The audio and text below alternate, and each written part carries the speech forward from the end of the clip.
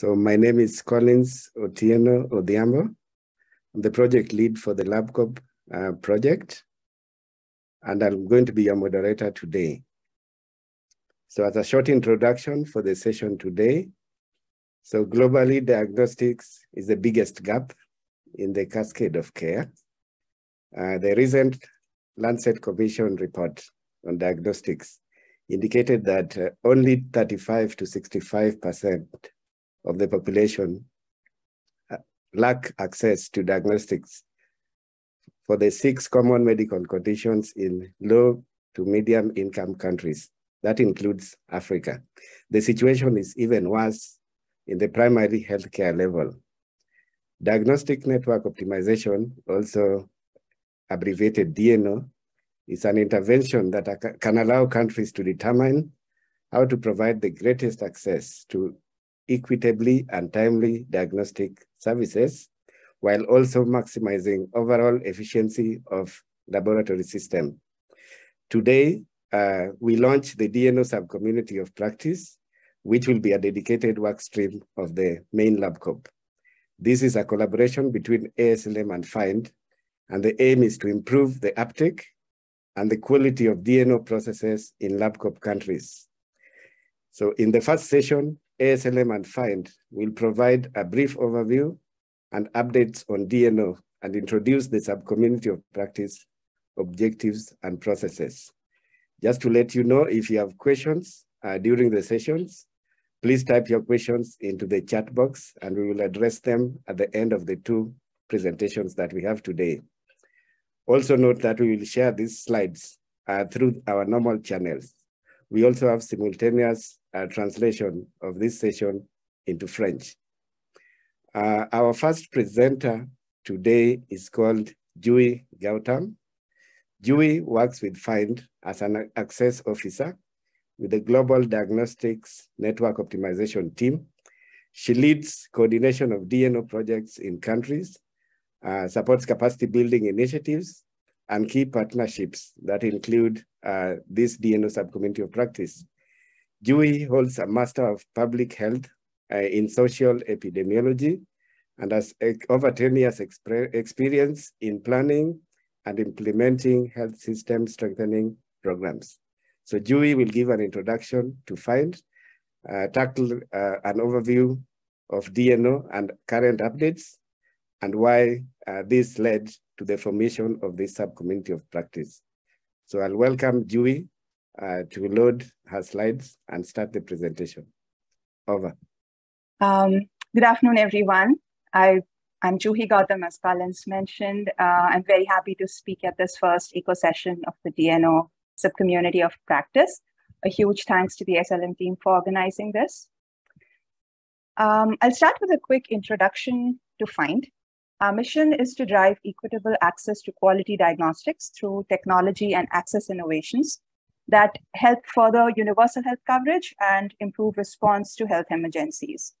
So DNO is one unit at FIND under a broader access program that seeks to support countries to ensure impact of existing diagnostic technologies and also new and emerging tools. So the key dimensions of FIND's work are really across improving access to testing, value for money, and equity. And DNO really helps maximize impact across all of these dimensions.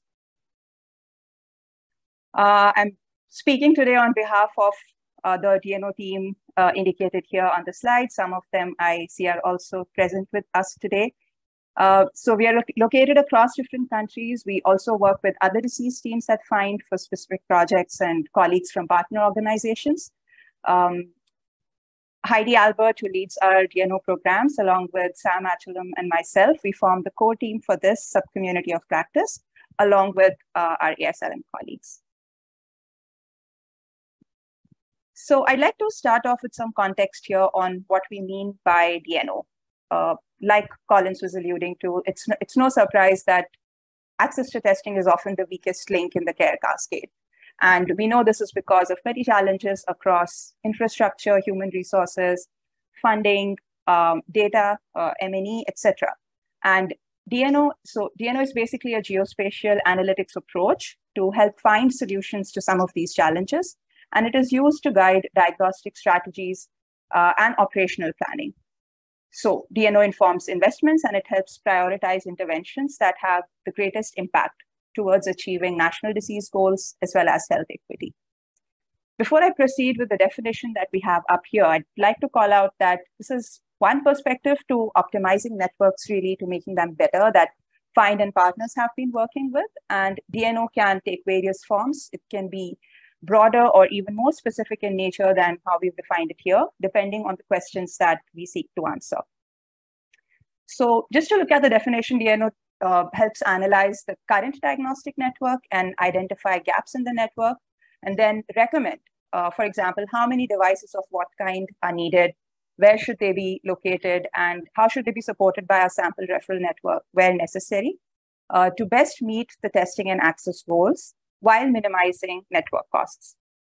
In doing so, DNO helps evaluate impact that could be achieved via different types of interventions across three main dimensions. So I'd like to call out, firstly, improving access, which could mean getting more people tested and getting them access to testing faster. Second, the impact would be in terms of increasing network efficiency through lower procurement and operation costs and better prioritization of resources. And thirdly, enhancing equity, which is really by targeting investments towards the greatest need, both in terms of geography and vulnerable populations. So basically, what we get out of the DNO process is a set of recommendations for making changes to a diagnostic network. And depending on the scope and context of the analysis, DNO can give us various outputs. Some of them we've mentioned here on the slide from previous DNO analysis. They include procuring new devices or modifying procurement plans, relocating devices to better meet testing demand, establishing or strengthening the sample referral network. So however, these recommendations then need to go on to inform decisions like across policymaking, decisions for lab systems across financing, contracting, procurement, training, and all the other aspects of lab system strengthening. So basically, DNO is really a means to an end, and what all it can do. We will dive deeper into the what and how of DNO in the subsequent sessions. This is just to set the context for today's discussion. Now moving into where and how has DNO been used up until now. This is a snapshot of DNO analysis that FIND has been conducting or supporting across disease areas and countries, geographies. Some of these are more recent and work in progress, while work from DNO in other countries have informed funding requests to donor agencies, and they have helped shape national strategic plans and guidelines. And maybe just to take an example, Philippines, India, and Kenya, the DNO outputs from these analyses, they were used to inform gene expert procurement and device placement plans to best meet the national TB program goals. So what I'd like to call out in this slide here is that DNO can be applied across all disease areas. It is disease agnostic, while most of the work up until now has been focused on TB, on integrated molecular diagnostics. DNO is also being now applied in antimicrobial resistance and NTD networks, and increasingly starting off in malaria, Lassa yellow fever, and expanding genome sequencing networks. So across everything that we do on DNO, there are a few things that we aim to do. First is to optimize investments in diagnostics for both patient care and for surveillance. This happens through informing NSPs and investment decisions and through laboratory surveillance network design. Secondly, one of the aims is also to deploy open access software tools for mapping and for conducting DNO. OptiDX is one such tool that FIND had developed jointly with USAID and Cuba, and we are also currently exploring other tools. Thirdly, through initiatives such as the SubCoP, the aim is to build capacity to conduct DNO more broadly and use those findings for decision-making. Also to explore strategies that improve the quality and availability of geospatial data for diagnostic networks, because that's really the crux of any analysis that we can conduct. Taking a more future-looking outlook, DNO can also be applied to model the impact of upcoming emerging diagnostics so that countries can be better prepared to evaluate and adopt these newer technologies. In terms of capacity building on DNO, we will have, like I said, detailed eco-sessions through the SubCoP and other activities. I'd like to mention here more broadly, FIND has developed an online self-paced introductory course on DNO for senior decision makers. This is based on inputs from multiple partners and organizations, and this will be launched soon. The details are provided here, and for those of you who might be interested to know more, please do write to us. Other DNO resources on software tools and other approaches are also available for reference. This is just to flag out that there is already a body of knowledge that's available, and what we now need to do is build off on it. I'd be amiss here if I don't mention that FIND really is a part of the growing ecosystem of partners working on DNO, and there are various recommendations that have been made already to guide effective use of DNO. A few are presented here for reference. There are guidance documents and information notes by WHO, by Global Fund, USAID, and FIND, and other partners as well. For example, on how to conduct a DNO and how to apply it to guide selection of, for example, WHO recommended RDTs or preparing funding requests. So all of these are here, and you can refer to them if you're interested to know more. Finally, the reason why all of us are here today, the DNO subcommunity of practice. Having collectively made some progress with DNO and geospatial analysis more broadly over the past few years, there is a growing body of knowledge on DNO to learn from, and we're also seeing great potential and interest to adopt it more widely. However, there are also challenges around availability and quality of data, mechanisms to fund and build technical capacities of countries to conduct and sustain geospatial analysis, and the coordination that's really needed across stakeholders to not only conduct analysis that is practical and meaningful, but also to implement the recommendations and sustain the analysis for future planning.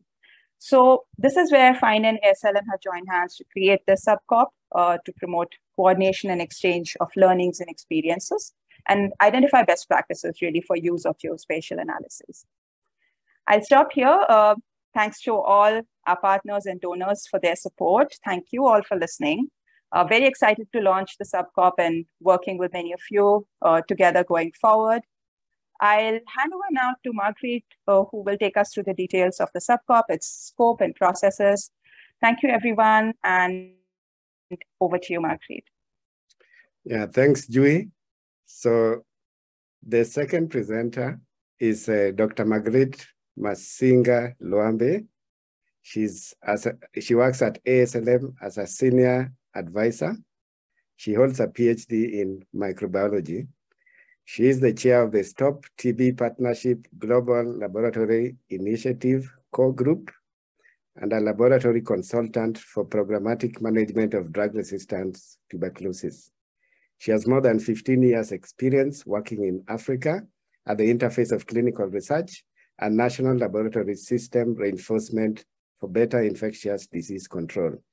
She aims at fostering better linkages between researchers, policymakers, and national health authorities to ensure better uptake of new recommendations, technologies, and scale-up of new diagnostic tools. She will be leading the DNO subcommunity of practice, and she will give us more details of what the subcommunity of practice is about. Over to you, Dr. Masinga Luambe. Okay, thank you. Okay, so now coming up specifically to the ASLM, a newly established diagnostic network subcommunity of practice. What are we talking about? So as a starting point, maybe I will just come back a little bit and introduce or reintroduce the LabCoP, so the Lab Community of Practice for Strengthening Lab Network and System, which is led by Dr. Collins Otieno. And so that community of practice aims to link together country teams.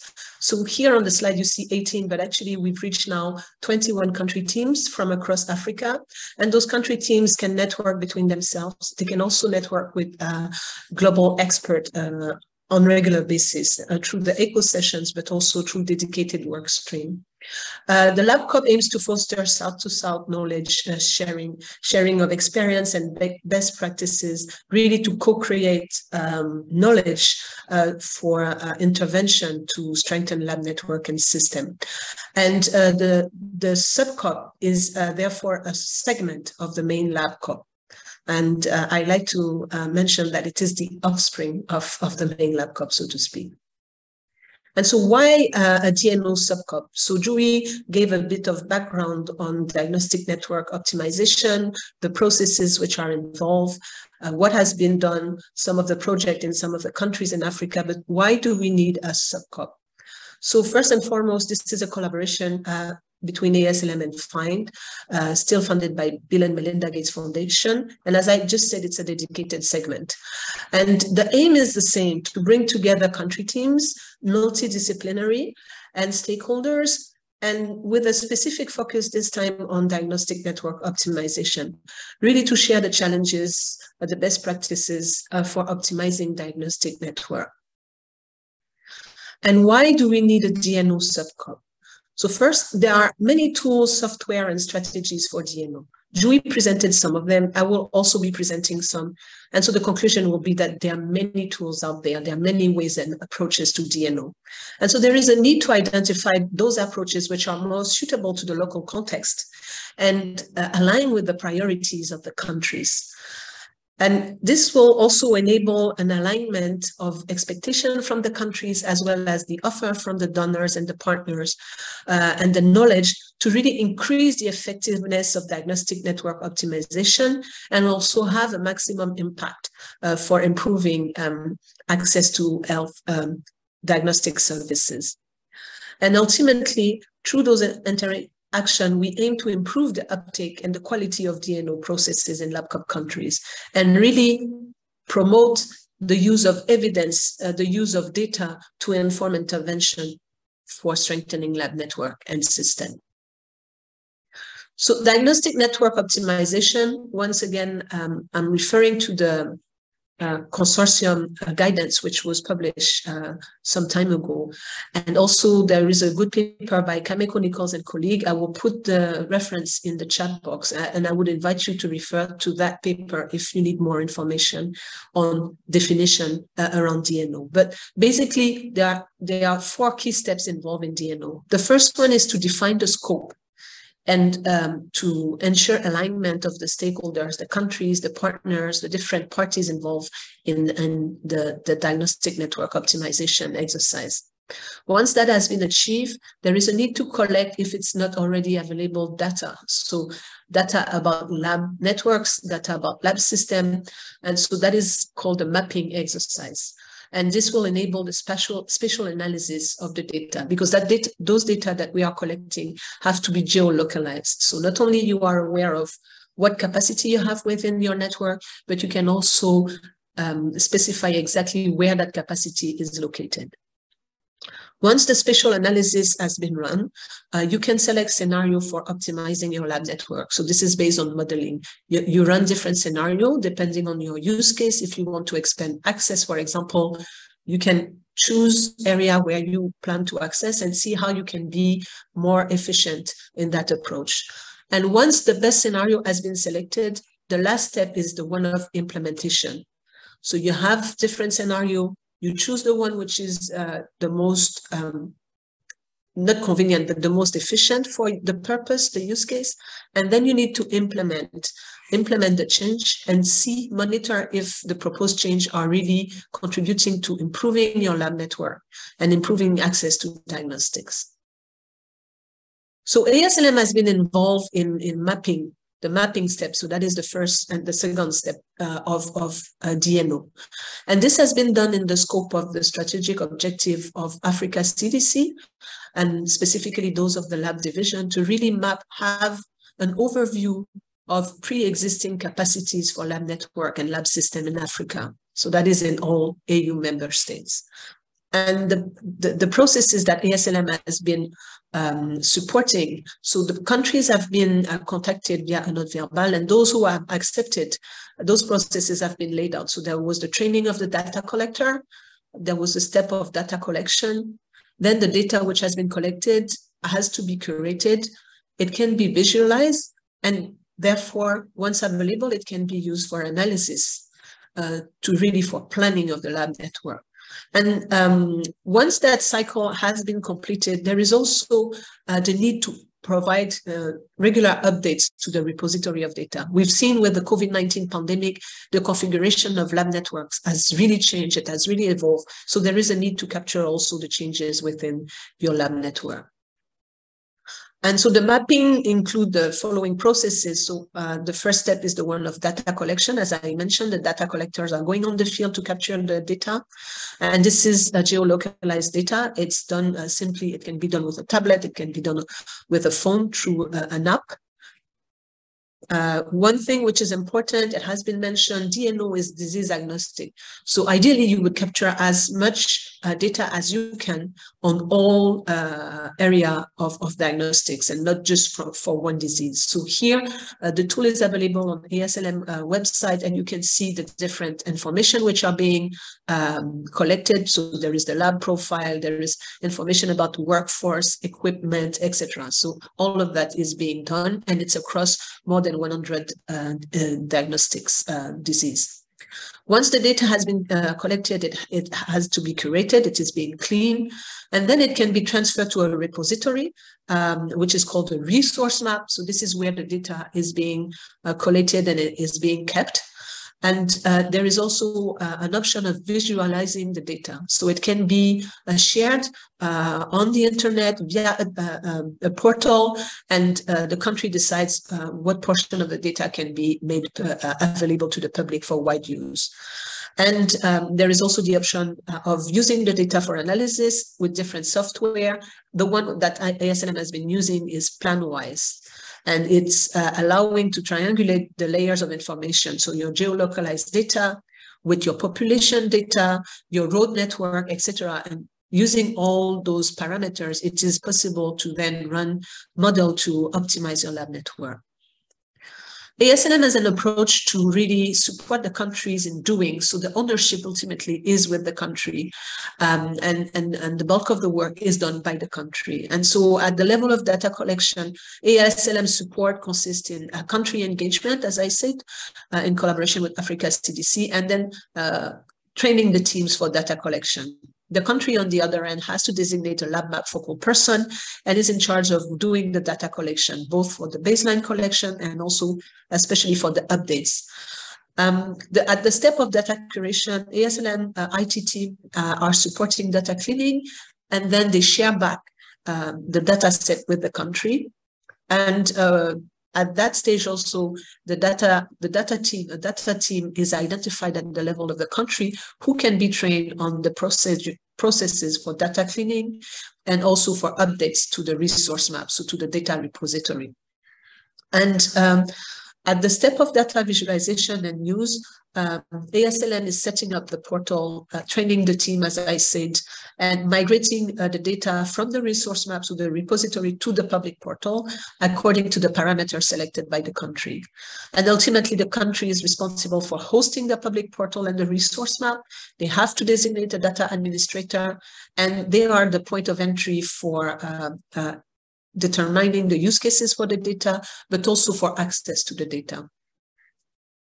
Here you can see the current status of the country who have been supported through the collaboration with Africa CDC by ASLM.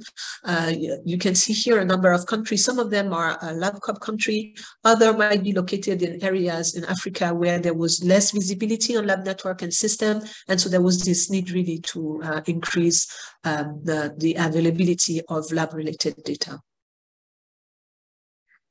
This slide summarizes the data use and analysis. So once the data has been collected, once it is in the resource map, what do we do with it? So you have different parameters that can be considered. Like I said, you have the road network, you have the population, you also have the disease prevalence. So not all countries will have the same priority. It depends on the local burden of disease.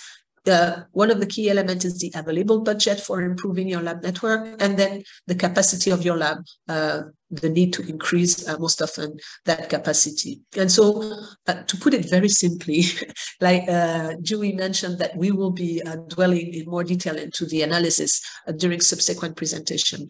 But just as a very simple illustration, you run an algorithm to respond to your what if. So your scenario is, what if I want to expand access to viral load testing, for example? That could be one use case. And where are your gaps? And you run that algorithm, that modeling, which enables you to really answer that question. And the result is really an optimized network configuration. And all in all, I took the example of HIV, but ideally you want to optimize versus the universal health coverage, so the needs at country level for ensuring universal health coverage, and also the need for providing efficient outbreak response in line with the international health regulation. So out of the key steps, the 4 steps that I've presented, one of the bottleneck currently is the one of implementation of changes and monitoring of impact related to DNO. So there have been modeling exercise, DNO exercise, which have been done, scenarios have been run, scenarios have been selected, but then implementation does not follow immediately, not necessarily. And so really, what is the problem statement now? So we know we've had the Lancet Commission on diagnostics. We've also more recently had the Lancet Commission on COVID-19. And we know that laboratory networks in Africa do not effectively deliver services for clinical and public health functions. And generally, those services are not equitably available or accessible to the population. And investment for optimizing laboratory network in the specific context of limited resources are lacking, and they are not driven by relevant geolocalized data on laboratory capacity. At the level of the funders and the technical agency, there is an alignment now to really emphasize the need for data-driven investment and data-driven intervention.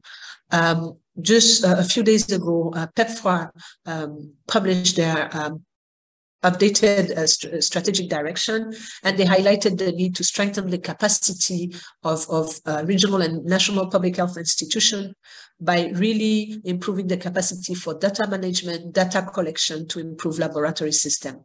Likewise, during the 72nd Regional Committee of the WHO AFRO, there was really an emphasis among their strategic objective to really first identify gaps, and based on those gaps, use evidence for planning. And so gap in identification should be conducted using relevant assessment, of which there are many. There are the JEE, but there are also specific assessment, and those should form the basis for planning.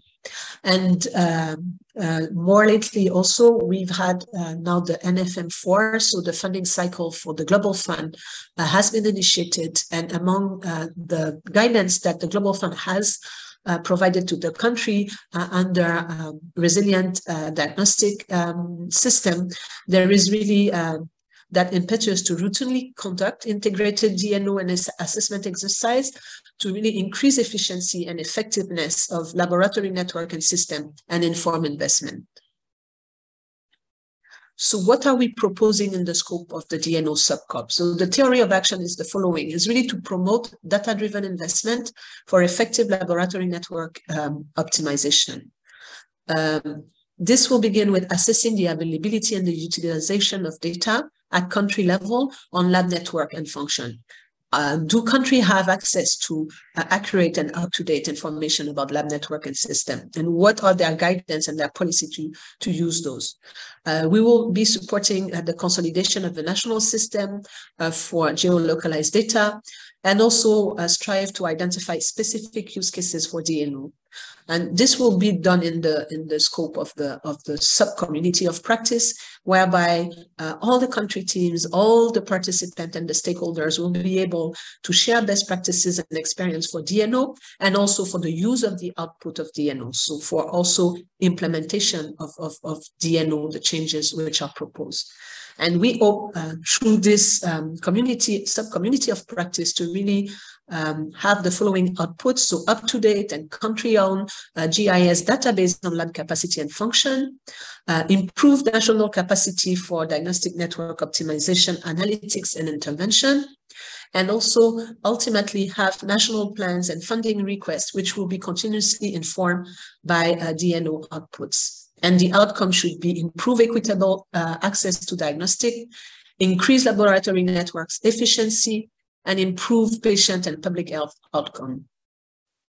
If we want to illustrate what this would look like, here you have the DNO ecosystem in Africa, where through that high-level AU endorsement, nationally owned and collected data are being made available at country level, and they are really routinely updated. And this should ultimately be a sustainable exercise. And through the support of various partners and donors, there is that possibility to get support for data analytics, modeling, and running of scenario to really propose those changes which are data-driven. And the step that we want to achieve through the DNO SubCoP is really to increase the use of analysis and modeling outputs to guide planning and to guide decision-making for laboratory network and system. So what is the way forward now? How should we go?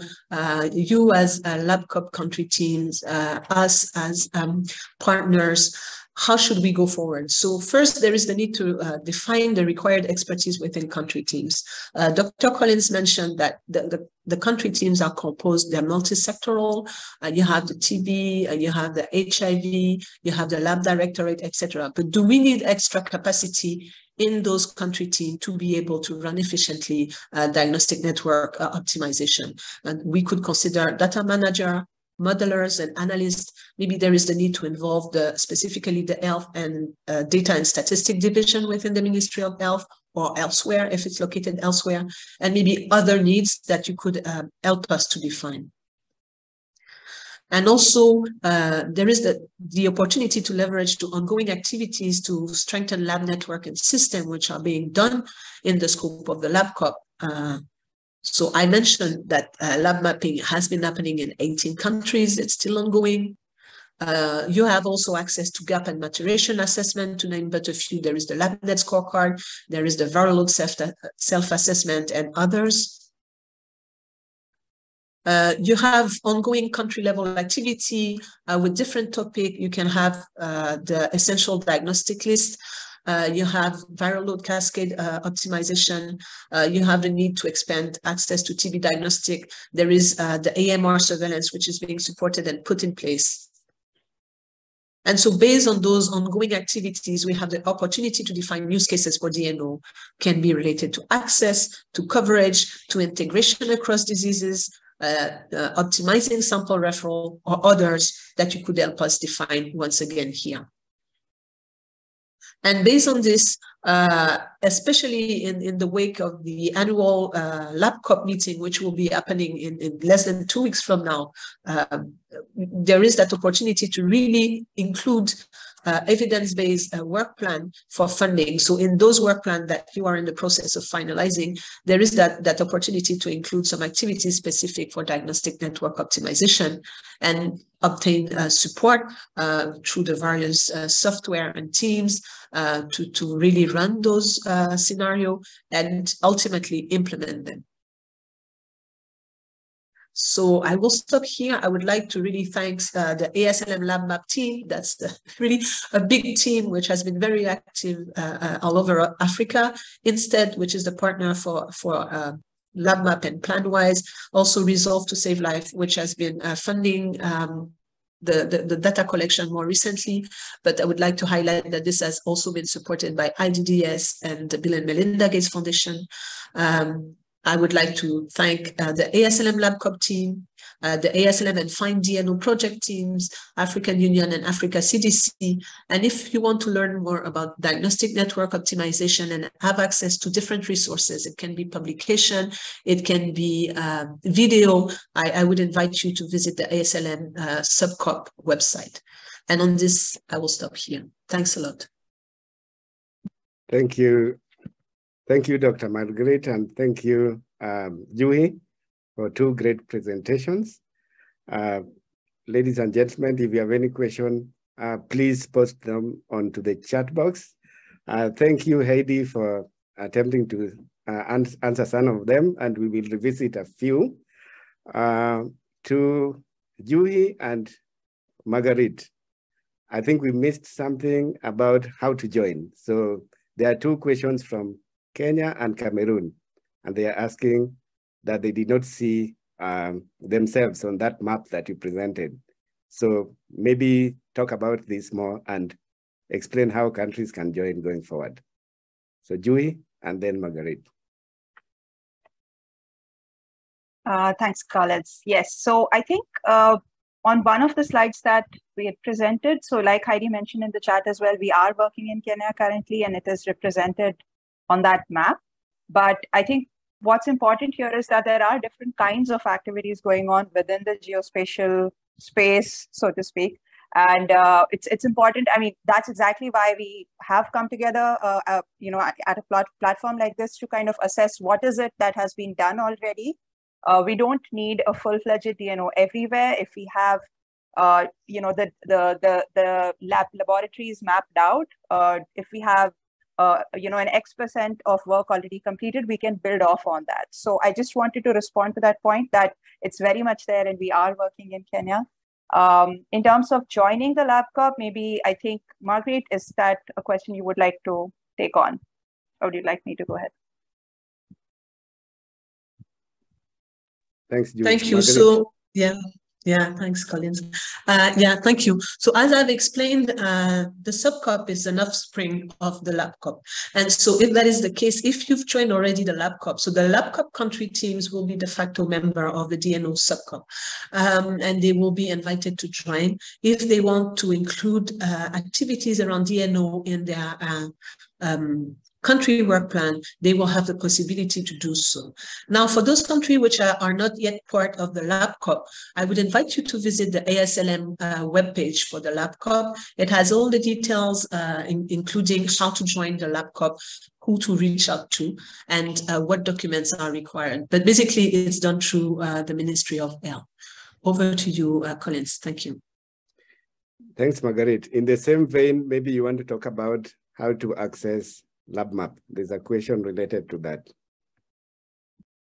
Thank you. So LabMap is available through different ways. There was the possibility at the inception to join LabMap through the Africa Union, Africa CDC, because there were not verbal, which were sent to the countries, and those countries who accepted to join were included in the initial mapping.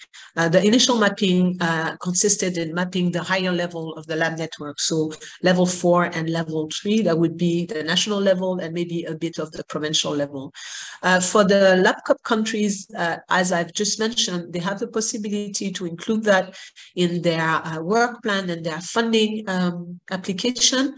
If funding can be approved, then there would be that possibility to really go forward with lab mapping.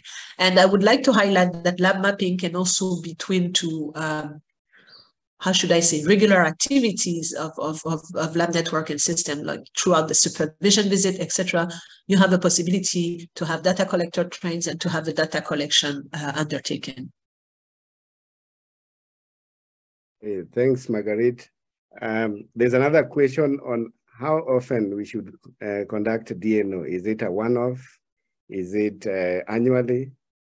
Do we use it to monitor efficiencies within the network on a regular capacity? So maybe Juhi, you want to take this and Marguerite can add? Sure, happy to. So I think, again, this is a question that Heidi has responded to in the chat. To summarize that, DNO is not ideally intended to be a one-time exercise, because what we get is basically a digital model of your network, which can be then easily updated. It should be updated anytime there is a significant change in the network. It can be annually. It can be if there is an increase in testing capacity, if there are new devices procured, for example, or there is a new testing algorithm that needs to be sort of rolled out. So basically, the answer is that it should be sustained. It is an exercise that should be conducted periodically. Now, the periodicity is something that depends on the country, depends on the resources available, and what status the network is in currently. So that would be a response to that. Not sure if Marguerite, you want to add anything to it. Marguerite? Yeah, thank you. Like I included in my presentation, I think it is key to distinguish which steps are we talking about when we're talking of DNO. So first, there is the data collection and the need to have that data collection updated, because this is what is informing now the analysis that we will run and the modeling that we will do. And data collection has to be done regularly. It can be embedded in the regular activities of the National Public Health Lab or the lab directorate, meaning the supervision visits. So the baseline is more effort intensive, but the update should be more easy because you're capturing the new development. How often do you need to do that? Well, it depends. So we've just mentioned, for example, the COVID-19 pandemic really caused a major reconfiguration of lab network and systems. So there was that need to capture this evolution. But maybe you will go through a less frequent schedule, so to speak, to update your lab map, your resource map, depending on how quickly your lab network and system are evolving. Now, for running analysis and scenario, you can do that depending on the need. But what is important and what we should not forget is also that you need to implement. Because once you've run those scenarios, once you've selected what we call the output, so the result of the modeling, how do you implement that? And how do you monitor that? And how do you ensure that your lab network is indeed improved and that access to diagnostics is indeed also improved? So you have that need to look back at what you've done. And so I would say that, yes, you can run the DNO on a recurrent basis, but you also need to pay attention to measuring the outcome of doing the diagnostic network optimization. Over. Thank you, Marguerite. While presenting, you mentioned some documents from PEPFAR, a strategic document, and we are lucky to have George here. So George, maybe at this point, you want to talk about DNO in the perspective of PEPFAR. Over. Okay, thank you so much, Collins. I wasn't meant to speak today, but we are so excited with this launch of the DNO subcommittee by the African Society of Medicine and FINE. We all know the importance of DNO that has been mentioned throughout the presentation. And we saw what happened with countries that had these systems in place during COVID. They were able to leverage these resources to support COVID testing and also strengthen other systems. So we fully support that. Within the IDC that I co-chair with Smichael, we continue to do this at a bigger level, but it's so exciting to see how ASLM and FINE have now moved this down to the community. So it's very, very important because taking it down to that broader scope is where we want to be so that all countries continue to leverage these DNO resources. I'm glad you did mention the PEPFAR strategic direction document that was just launched. This is very, very critical. Ambassador John Kengasong has this big vision. He strongly supports strengthening lab systems across the board, and also the need for us to broaden our lab capacity, which to stop being siloed, which to see lab as integrated and across diseases to support global health security and pandemic preparedness. So just having this in place is at the right moment. PEPFAR strongly, over the years, we've been a strong supporter of lab systems, supporting the DNO, integrated diagnostics, and so on. So this is the right place to be, and we'll look forward to seeing how we can work closely with ASLM and FINE to move this forward. So thank you so much. Thank you, George. Okay, so we continue with the questions. So for Marguerite, there's a question on your presentation about what you meant by laboratory capacity. So the question is it based on equipment or trained staff or other factors? Go ahead. Thank you, Collins. It's comprehensive. So first you want to know where the laboratory is. So that is the location. Then you want to know what is within that laboratory. So of course, equipment is part of it, but you also would need to know what is the testing menu. So how many tests are being performed in that lab? Who is running those tests? So the workforce. What is the level of biosafety, biosecurity? Because you might have a lab which has a higher level, but is not yet operating to that level. So once you're positioning your equipment, you know whether you can go there or not, or whether you need to improve or not. That's just an example to be really practical. Yeah, so these are all the parameters which are captured. I mentioned the testing menu, yes. So, but I would really invite the people to look at the ASLM website because, like I said, it's open source, that document, so you can consult it. And there is also the possibility to really, it is adaptable. So currently it is in a given format, but there is that possibility to adapt it according to the use cases and the need of the countries. I hope I've answered the question. Thank you, Marguerite. To both of you, I think there's a question on how the private sector and manufacturers can also participate in the subcommunity of practice for DNO. So how would manufacturers and private sector support DNO initiatives within countries? So either of you can take the question.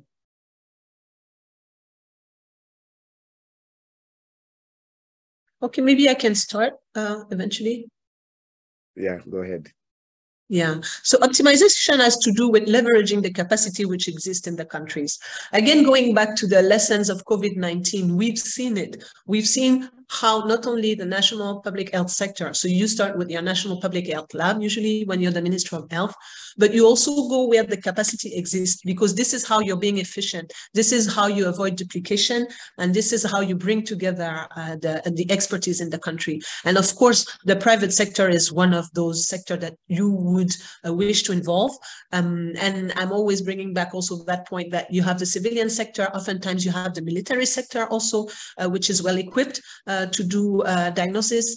You might have also the One Health approach. We've seen it again with COVID-19, whereby veterinary lab were leveraged to support access to diagnostic scale-up for COVID-19 testing. So this is one of the approach that you can use to improve access to diagnostics. Thank you. Juhi, do you have anything to add? No, I think that covers from my side. Thanks, Collins. Okay, thank you both. The next question is actually about data sharing. So Kenneth from Kenya mentions that data sharing is the likely bottleneck in terms of making or pushing the agenda for DNO in the countries. What would you say about that? Marguerite and then Juhi, data sharing.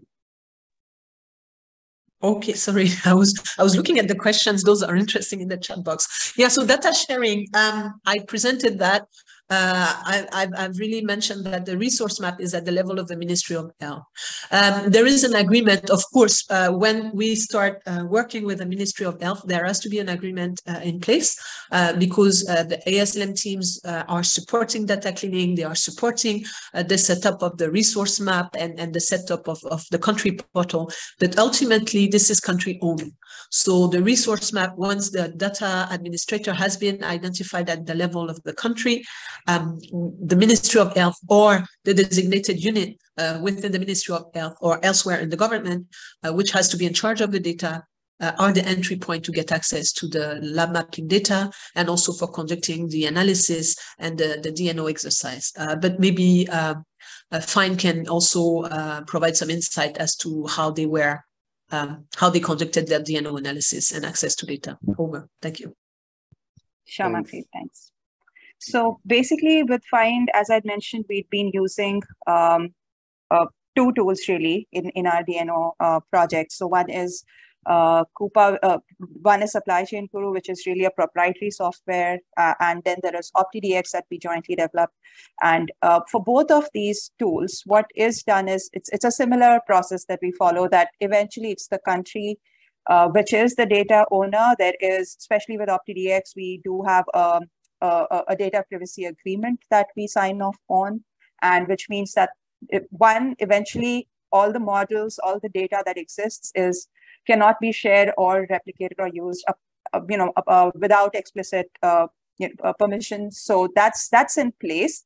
And of course, there is data available in the public domain that can also be used, because a point here is how do we protect data misuse, but also how do we actually enable data sharing in a way that is that actually promotes this practice. Because like on the one hand is the siloed implementation that we do keep talking about, and then obviously there are valid concerns around use of sort of cross use of data between countries, between projects. So I'd say that there are safeguards in place, and in the approach that we've been using, we are also kind of looking at how do we actually make data more available, and what sort of data can be made more available in the form of, say, public repositories that countries can use when there is lack of actual data that's collated through surveys, for example. So there are two elements to that part I'd like to bring in. Thank you. Thank you both. Joseph from Tanzania is asking whether DNO and integration are intertwined. So maybe you want to talk about that, Marguerite, DNO and integration. Yes, thank you. So integration is indeed a work stream of ASLM, which is becoming more and more prominent. And that is one way of being more efficient and of optimizing diagnostic network. So that is one of the use cases, actually. So let's say you have a laboratory which is equipped to do diagnostics for TB, especially with the rapid molecular test. Okay, let me just take the example of the region where I am based. So that is Central Africa, and the specific molecular platform, which can be used both for TB, HIV, Ebola, COVID-19. So really, if you want to be efficient, if you have a facility who can do TB diagnostics, maybe you would aim to also integrate those other tests on that same platform or at the same location, at least, such that for the population, they have access. It's a one-stop shop. If they need testing for either one of those diseases, they can go there. So that is a use case, but you need to define whether it's cost efficient to do that, whether it's possible, and that's where you will do your DNO, and also where you will integrate those tests. Over to you. Thank you. Thank you. Jui, you have anything to add on that? Yeah, I see we are running short of time, so I probably wouldn't go into a lot of detail around this, but completely would like to agree with what Margaret just mentioned.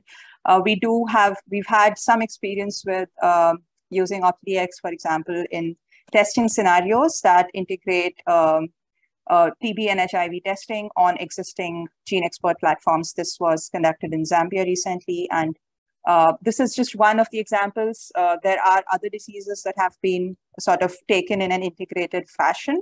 And what's important and useful, I guess, to remember here is also that it's not just about integrating testing on multi-disease platforms. It's also about, for example, using sample referral networks for one disease to kind of expand coverage for other diseases wherever it makes sense.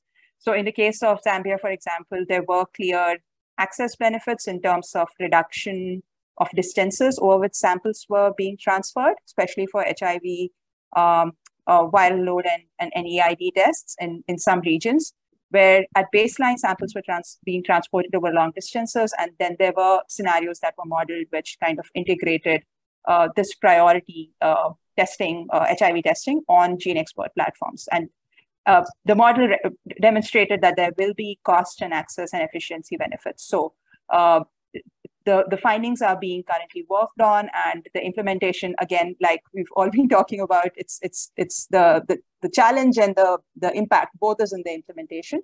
But absolutely, integration is a fundamental use case for DNO, I'd say. Thank you. Yeah, thank you both. I see we are almost at the top of the hour, so I just want to ask the last question to both of you about the mapping and how does task shifting come about, or how is it taken care of by DNO? So there's a move to have diagnostics go to the community so that we increase access. So when we do this diagnostic network optimization, do we also include that part of the lab? Over to you. I can take a stab at that, I think, Colin. So from what I understand, what you're, maybe I can reframe the question. I think the question really is around what are the strategies that sort of bring testing closer to communities, and how does DNO help us expand on that, correct? Okay, yes. So absolutely. So this is, again, I think this is one of the what-if scenarios that we love to talk about. Currently, for example, testing might be located at a certain level of the multi-tiered laboratory structure that we are all familiar with. And for example, in the ongoing analysis in Pakistan, we are considering the use of mobile vans and X-rays in chest X-rays through mobile vans, and where does it make most sense to sort of bring that in along with the lab-based infrastructure. And yes, these strategies, I think, are being implemented in many countries and in many places. I think what DNO helps do is where would it have the most impact and how much impact can we, so sort of quantifying that impact of bringing testing closer to communities in terms of more tests done versus the costs it would take, and what would it mean for the overall network in terms of utilization and efficiency. So I think that's what we have been looking at, and I'll stop here. I'll see if anybody else has any feedback on that. Thank you. Thank you, Juhi. Last question to Margaret. Blessing mentions that DNO, he has only heard about DNO at the country context. Can it be used as in the regional context, maybe for things like genomic sequencing? Yeah, thank you, Collins, and thank you, Blessing, for that question. Yes, I think, and this was the entry point also for Africa CDC when the mapping was beginning, and it was aligned with the RealsNet, which is the integrated network for laboratories and surveillance, really to map the capacity within the region, and in the specific case of outbreak response and response to epidemic and pandemic, how can we be most efficient to respond to the country? Because we know that resources are needed to set up capacity, especially when it's advanced testing like sequencing, and you need to balance that with the costs that are related to referring to a neighboring center of excellence who can do the testing for you. And so this is the approach which has been used, and it is also a type of DNO because you need to factor in your the referral mechanism, the distances, etc., and the capacity on the various sites, and based on the scenario you select what is more optimal to really provide testing timely in the case of outbreak response. Over. Thank you so much for that answer. So I think we should wrap up now. So I'll give Juhi 1 minute to summarize, and then Margaret, you can also summarize what we expect to see in the next coming few weeks in the SubCoP. Over to you, Juhi. Thank you, Collins. I think it was a wonderful discussion today. It's a kickoff, so we expect a lot more in terms of both technical details and understanding around DNO, but more importantly, like Margaret was mentioning, what would make most sense for our member countries, for the audiences here. I think that's what we would like to drive at.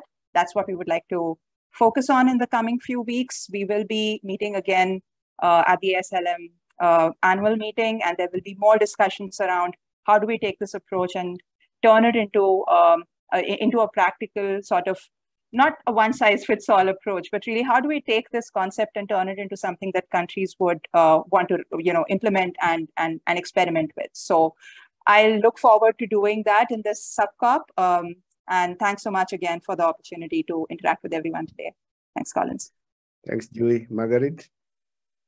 Yeah, thank you. I think recently there has been a lot of emphasis on the need to put in place a systems approach as opposed to interventions which are more focused. So really, how can we lift the healthcare system as one, and how can we lift laboratory networks and system as well to really have that resilience at country level to be able to provide adequate access to testing for universal healthcare, but also for outbreak response.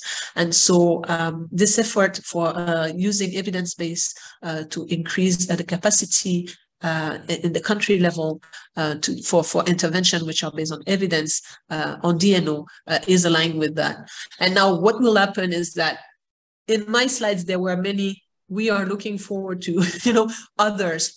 So this is really information that needs to come now from the country team, and we really invite the country team to provide feedback. We will continue with the usual processes of the LabCoP. So, of course, there are engagement through the echo sessions. There is also the country visit where we can discuss with the country team. We will be also elaborating knowledge tools, the LabCoP recipe, the publication, etc. And we really encourage also South-to-South collaboration for the waste management. We've seen how this has been successful. We hope to achieve the same for diagnostic network optimization and elaboration of country work plan, application for funding and mobilization of resources also to really scale up DNO in the different country is what we're aiming for. And as Julie mentioned, the LabCoP annual meeting is really our milestone to come together and come up with concrete action to move this forward. So over to you. Thank you. Yeah, thank you, Marguerite and Julie. So this is a good place to stop. Thank you to the audience for being active and sharing your questions. And we hope that through this SubCoP, we'll be able to answer some of the questions that you have raised in more detail. Otherwise, do have a good day, a good evening, a good night, wherever you are. Thank you for joining.